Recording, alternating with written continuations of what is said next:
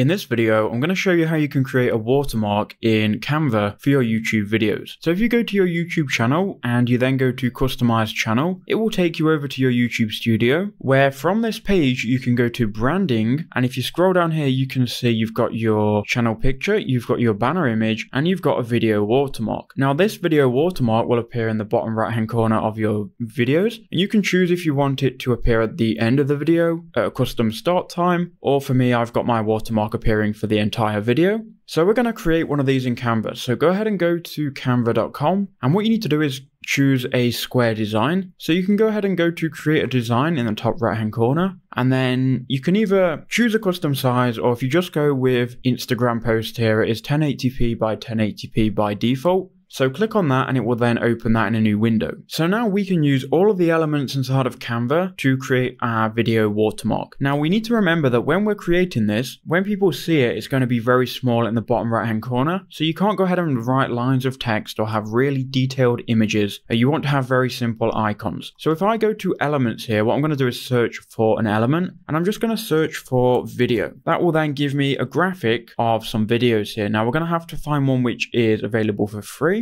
So I'll choose this one here. So I'll click on it. I can then add this to my watermark. So now if I click on it, I can also change the color of it. I'm also going to click on the background of this template. I'm also going to click on the background here of this image. And first I'll change the color by going to this button here, and I'll change it to red. Then I'm going to click on my icon, and I'm going to change the color of that to white. So if I go to the color icon here, I can then change this to white. Okay, so now I've done that. I'm going to center it, and I'm happy with that. Now maybe you want to add some text to yours. If you want to do that, go to text on the left here, then add a heading, and maybe you want to put here subscribe. So now I've wrote that, I can drag this down and resize this. So to resize it, highlight it all, and then go to this button here and it will drag the size up. Alternatively, you can just type the number or pick from a default one here. So we'll go with 72. I'll make this so it's centered. I'll highlight it again, and I'm going to change the font. So you can change the font here. I'll change it to this one here, and I'm also going to make it bold.